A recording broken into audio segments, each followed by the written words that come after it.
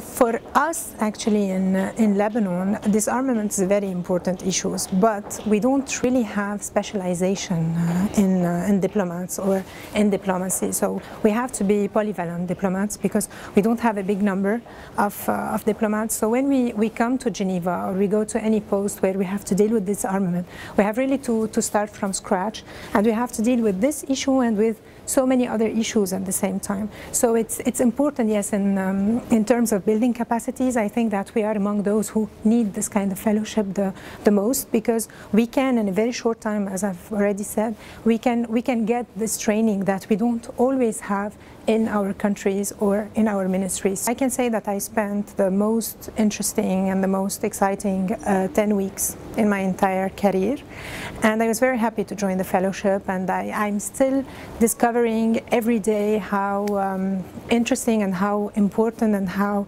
useful it was for me in my work in Geneva.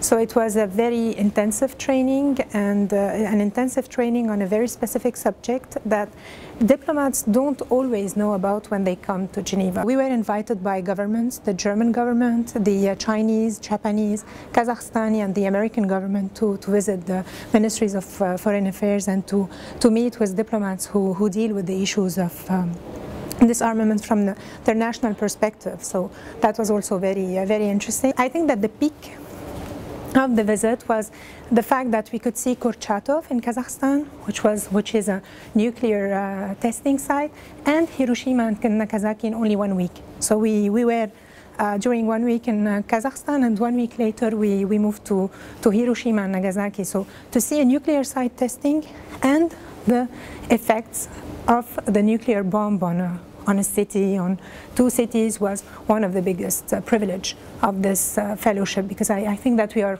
only a few people who were really able to have this in only 1 week. We had colleagues from Uzbekistan, Kazakhstan, Myanmar, Thailand, Mexico, Guatemala, Argentina, and we were one group, and we were sharing the same concerns, and we were really sharing every day's life and every detail together. So this is amazing, and this is the best part in it.